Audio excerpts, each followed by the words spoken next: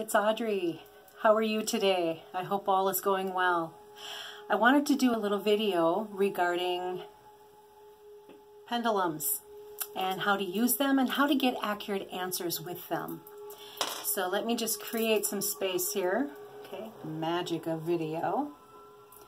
All right, so I have here my pendulum, and it has a chakra bracelet on it and a little charm on the end. So pendulums can be used to get divination answers, yes or no answers to questions that you have. But there's two secrets to using a pendulum, and I'll tell you both of those today, okay? So the proper way to hold a pendulum, first of all, some people will hold it up like this, but if you hold it up like this, your arm is going to get tired after a while. I mean, how many questions are you going to ask? Probably, sometimes quite a few, and your arm is going to get really tired. So, plus you can influence the answers too, so we don't want that. So what I always ask people to do is to drape it over your first knuckle and hold the charm. So you just put it over your knuckle, anchor your elbow, or put your elbow on the table, okay? So pull your fingers back so it's a straight line all the way down. From there, you can get a good swing on the pendulum, and that's what you want. You don't want your knuckles getting in the way, where your fingers are close by, and you want to be able to get a good swing so you get the accurate answers that you're seeking, okay? So I always set the intention, this is secret number one, set the intention that only you and your main spirit guide can use this pendulum, okay? So my guide's name is Rita, so only Rita and I can use this pendulum right now. And then I always ask, let me brace my elbow here. I always ask, Rita, are you there? And I'll get a yes answer usually. And then I ask her to show me a no answer. Okay? So for demonstration purposes, Rita, can you please show us a yes answer? What a yes answer looks like for you and me. Okay? So for me and Rita, a yes answer is forward and back. Okay? Please show us a no answer. And I am holding my arm, so I'm not moving the pendulum. And you can see that the pendulum is moving slowly from left to right. So left to right is a no answer, okay? Now some guides may want to use circular motions, like clockwise and counterclockwise. It all depends on what your guide answers with the pendulum swing. So some guides, I'm purposely influencing for demonstration here.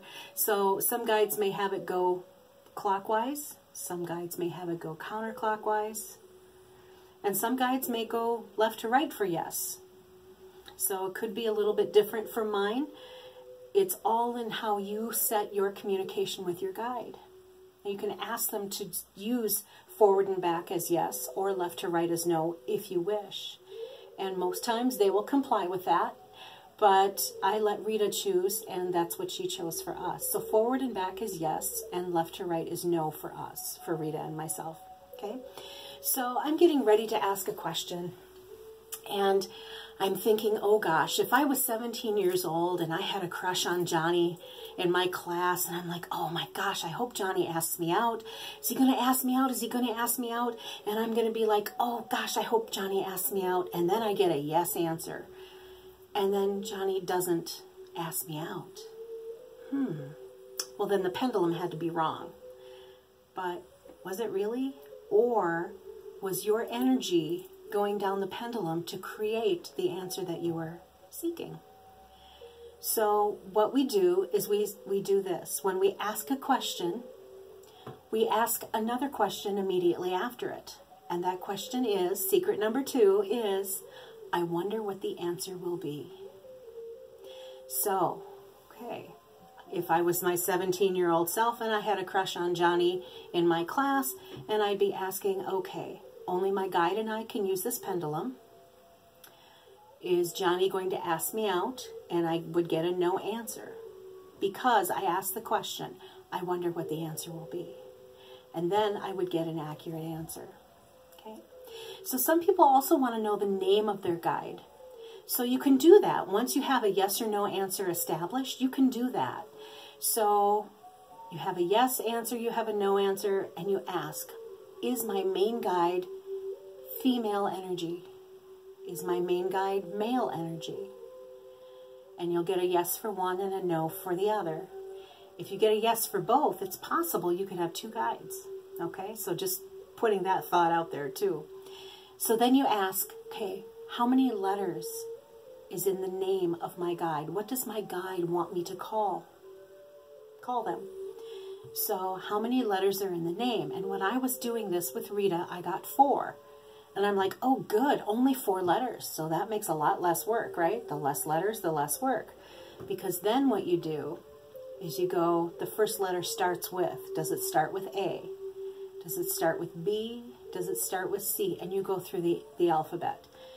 Imagine how anxious I was getting when I got to R. I'm like, oh my goodness. So then I got to the I, and then I got to the T, which took a little while also.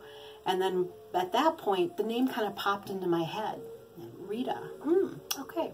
I've never known a Rita.